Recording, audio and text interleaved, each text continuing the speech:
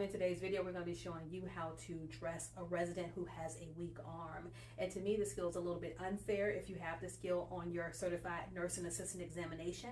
And the reason why I think it's unfair is because you're supposed to be dressing a person who has a weak right arm. However, you're dressing a mannequin who, if you think about it, would be more like dressing a quadriplegic in traditional clothing. If we had a quadriplegic, we usually have more adaptive clothing that had snaps and or Velcro. Regardless, we're going to perform this skill. We're going to pass our test. You all know how we always begin. We've washed our hands. We've knocked on the door, washed our hands. I'm going to go ahead and put on some gloves. I've provided privacy, and of course, I've explained the procedure to the patient. In this particular instance, because it could involve nudity, this skill will be played on a medical mannequin, and the nurse at the test site, the evaluator, will answer on behalf of the mannequin. All right, so I've asked the resident which garments would they like to put on. I gave them a choice of 2 tops, and she said that she wanted to wear this top. So now that our resident has chosen which shirt she'd like to wear, I'm actually going to conserve some of my strength. I like to start off with dressing the bottom half of the mannequin first. So I've done my introduction, washed my hands, I'm applying gloves, privacy's been maintained because I pulled the curtain. I'm not overexposing the resident, I'm exposing exactly what needs to be exposed. She still has her gown on. I've uncovered her feet because I'm going to start off with placing the socks. I'm going to open up the socks, open up the opening, stretch it out a little bit. Don't pinch on your toes because they could have gout, which is a painful, like an inflammation of the toes. I'm going to spread the sock just to make sure, smooth it out, just to make sure that there's no wrinkles. Remember, we don't leave wrinkles in our residents' clothing or in their gowns because those wrinkles could cause an irritation or an indentation that could later lead to skin breakdown, aka a pressure sore. All right, Miss Lucas, you're still doing okay? Great. We're going to start next with your pants. I'm not going to overexpose. What I'm looking for is the tag within the pants so I know which way to place the pants. And so the tag goes towards the back. I'm going to gather up one leg of the pants without putting my hand or my arm all the way through it. If you do something like this, you're contaminating yourself, so you don't want to do that. Instead, just gather it up from the outside.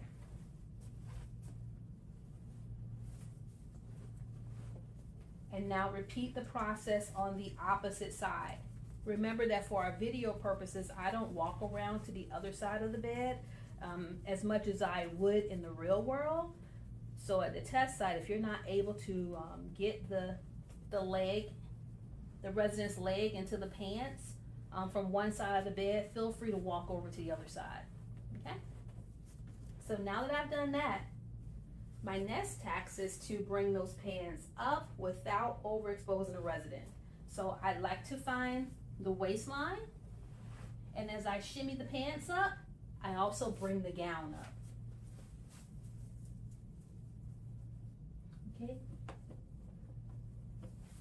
And it's a lot easier to do this if your patient is flat. Anytime we're repositioning a patient, you want the head of the bed to be in the supine or the flat position. All right, and so my pants are now placed. Just want to make sure it's covering up her bottom. I'm going to raise you just a little bit, okay? Great. I'm now going to walk around the other half of the bed in order to remove the sleeve from the left arm. Whenever you're undressing, you undress with the strong arm first. Undress the strong first, but dress the weak first. I'm going to raise you up just a little bit. I'm going to untie your gown. Thank you so much.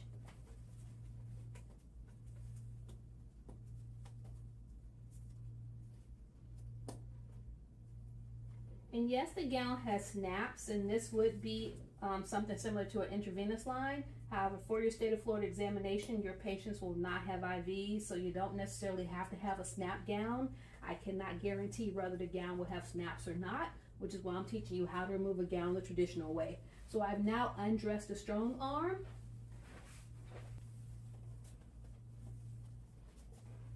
And if you feel comfortable, if you feel like lowering the rail, you can. Sometimes I work around the rail. It's what's, you know, safest for your patient, of course, but also your comfort level. And right now I'm comfortable working with the rail there.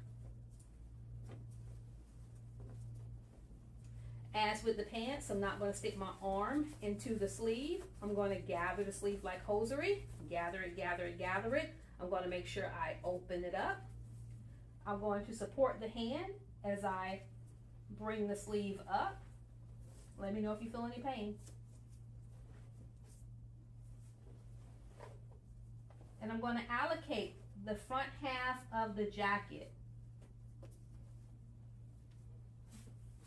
At the test site, there'll be a nurse. You can ask her for turning help, but I'm used to maneuvering patients, so I'm going to turn her by myself. I'm going to go ahead and cross your legs. I'm just going to turn you a little bit. I'm going to support this arm. So I'm going to go under the arm, get the hip and the shoulder, and on the count of 3, we're just going to turn a little bit, okay? 1, 2, 3, and let's turn. Make sure that you bring the gown forth. Make sure those pants are on well, and our pants are on. And now I'm going to push this through, making sure that I get out as many wrinkles as possible. And I can always finish the de-wrinkling process, that's what I'm going to call it, when I get through to the other side. Remember, with this arm, you have to support it. This is the weak arm. So if you do this, they're going to count you off. They're going to mark you off. So you want to make sure that you actually support that arm. I'm going to reposition you some, okay? I'm going to uncross this leg. Walk back around.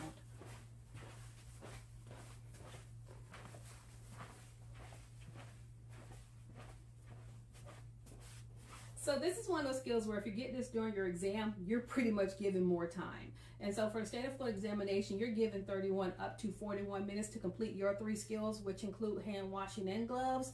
But if you get this skill, chances are you're going to be the one who will receive close to 41 minutes to complete their test. So now I just have to simply move my patient, turn her, bring the jacket out, and now dress the strong arm. The weak arm is dressed. I'm going to move you over towards me some, okay?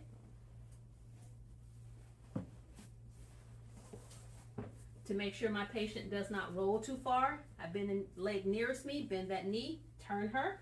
On the count of 3, we're going to turn, okay? 1, 2, 3. I'm going to bring this jacket out. Correction if I overexposed. This tends to be the hard part, believe it or not, because remember, it's supposedly the mannequin has a weak right arm, but it's a mannequin, so all of the extremities are weak and they're stiff. So it's really hard for me to get this jacket onto the arm without me overextending the arm. So I'm going to go ahead and apologize if I bend your arm too much. In the real world, we would not be using this type of a jacket on a patient who was a quadriplegic. So this again is one of the reasons why I think this skill is not the best skill. It's not realistic. I'm going to straighten out the wrinkles, make sure they're all removed. Turn my patient back towards me, reposition her. Correction for not supporting that hand. You all heard it hit. I don't want to get marked off. Before I can remove that gown, I'm going to have to fasten all of the snaps and or buttons.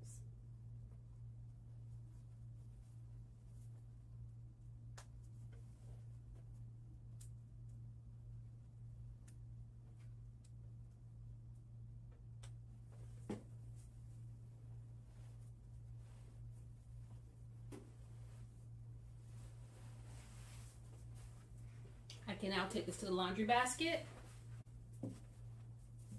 Always leave your patients nice and neat. The pants are a little bit bigger than I would have liked, but we have totally dressed our mannequin. There, so I can get rid of some of those extra wrinkles. compliment your patient on how well he or she looks.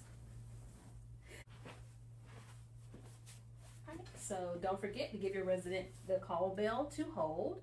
Make sure you open the curtains so that they're not left claustrophobic. Wash your hands. If you have not lowered the bed, make sure you do so. And if you have taken down or lowered the side rail before you ever leave your resident, make sure you pull the side rail back up. One more thing I want to state, that for the state of Florida examination, whether the rails are there or not, that does not pass nor fail you, because your state of Florida examination is geared toward all adult populations and people who are in the home care. They may not have medical beds, they can have traditional beds. So as long as you can turn someone safely and you can do so without them falling off the bed or getting too close to the edge, whether a rail is there or not, you should be good. All right, if you have any questions, you can find us at fltraining.com.